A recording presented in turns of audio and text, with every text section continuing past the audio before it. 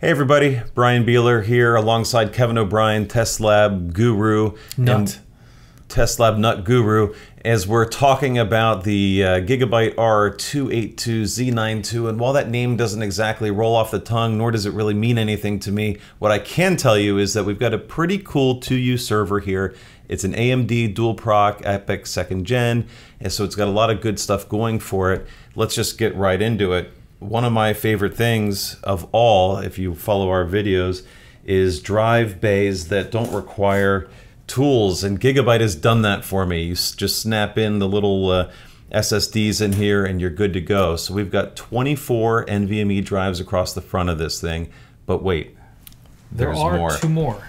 There's two in the back too. Now those are SATA SAS drives, but we'll give you two more drives for logs or for whatever else you want to use them for. And while we're on the drive count, there's an M.2 guy tucked in the back here. Is that a full 110? Yeah, and it includes its own little heat sink, so you have to worry about higher power drive causing heat issues. Okay, so we've got three different kind of drive options, which is neat.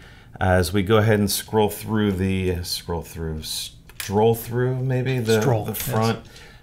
To back, we've got 4 removable fans. We've got the 2 AMD CPUs, and what are we running inside this one? We're using the 7702, so that's the 2 gigahertz 64 core CPU. So that would be 128 total cores, which is pretty robust. Yeah, with 120 gigahertz per CPU, 256 combined. So well, that's aggregate gigahertz for like VMware terms, but it's a pretty stout platform. Yeah, and up to 4 terabytes of RAM, although we didn't test quite that much in this one. No, we just had 512. And as we go through the middle of the chassis, you can see a lot of the cabling. Now, this is a common design for server chassis that want to put NVMe drives in the front. We've seen it from Dell. We've seen it obviously here from GIGABYTE. We've seen it from many other times. And it's probably the easiest, fastest path to get the NVMe drive support in the front. But the trade-off is that as we look in the back risers, we've given up most of our slots to these NVMe controller boards, for lack of a better term. It's a unique approach. From certain vendors, we've seen onboard connectors versus using the edge card slots. And for a platform like this, there are a lot of available PCIe channels out of the CPU, so it's not like you have a trade-off between an edge card or an NVMe. So it is kind of a fastest to market solution. Might not be the most refined solution, but for a lot of people, I mean, you're still left with a OCP card slot and then 2 open edge card slots. So there's still room for expansion. There is room for expansion. You've got 2 slots in the OCP that Kevin mentioned that is good for, I think, up to 25 gig E at this point in the little OCP slot. But you're really only left with 2 then for expansion for either additional I/O, NVIDIA T4, a little FPGA. You're just a little bit limited on what you can do in the back of this thing. So just know going in that if you're looking at something like this, that the expansion slots are going to be a trade-off to get the 24 NVMe bays in the front. And while we're still back on the front, it is only PCIe Gen3 compatible. There's not Gen4 support here, which is a little bit of a letdown because that's one of the best things about the new AMD platforms is they've got support for the new higher speed drives. Yeah, the drives, you're able to get into areas to saturate the CPUs on Gen 3 products, but when you're looking at single-threaded performance to an individual drive, you have double the bandwidth available to a Gen 4 product. Right. And so we'll actually get to see a little bit more of what that looks like at scale soon. We've got another project we're working on with support for the Gen 4 drives in the front. We'll be able to show a little bit more detail around what that means.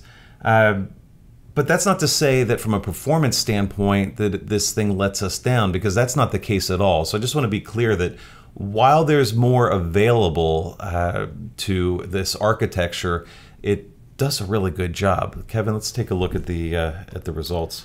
Yeah, so when we're looking at performance, we tested both synthetic workloads using a Linux bare metal installation and VMware E6i 67U3 for application workloads.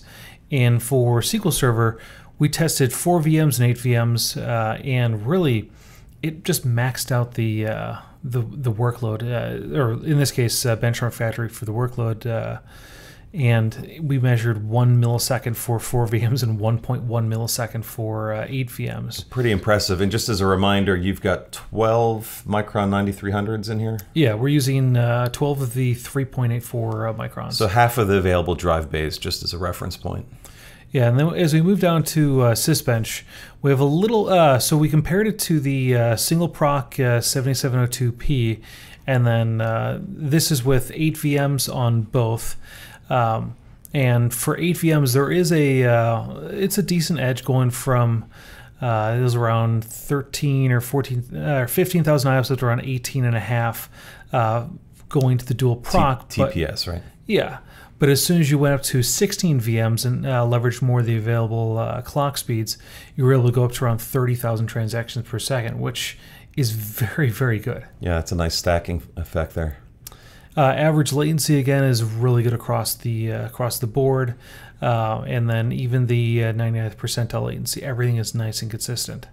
I think where a lot of the fun comes into play, though, is when you start looking at the aesthetic numbers. Yeah, here come your monster hero IOPS and throughput numbers. Yeah, what do you got? So here we were only able to hit 7 million IOPS, although I think if you ran 24 drives instead of 12, you'd probably be able to beat that.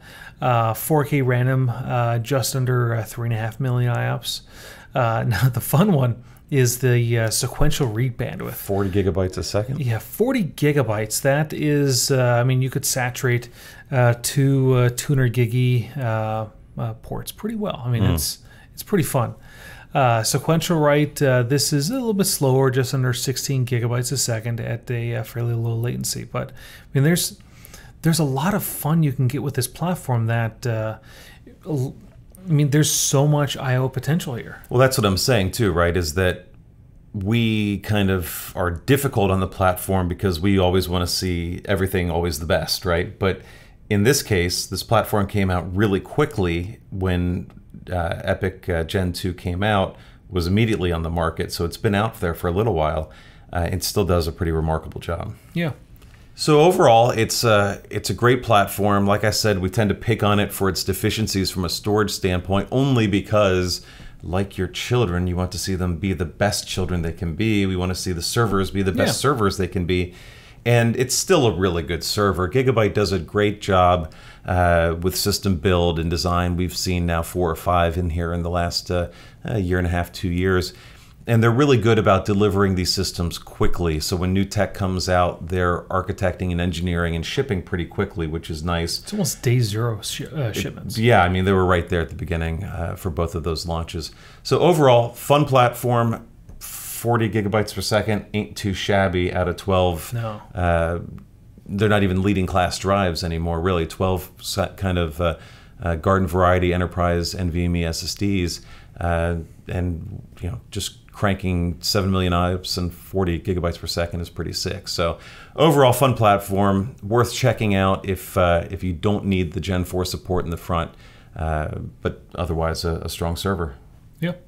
All right. Thanks for checking out the review.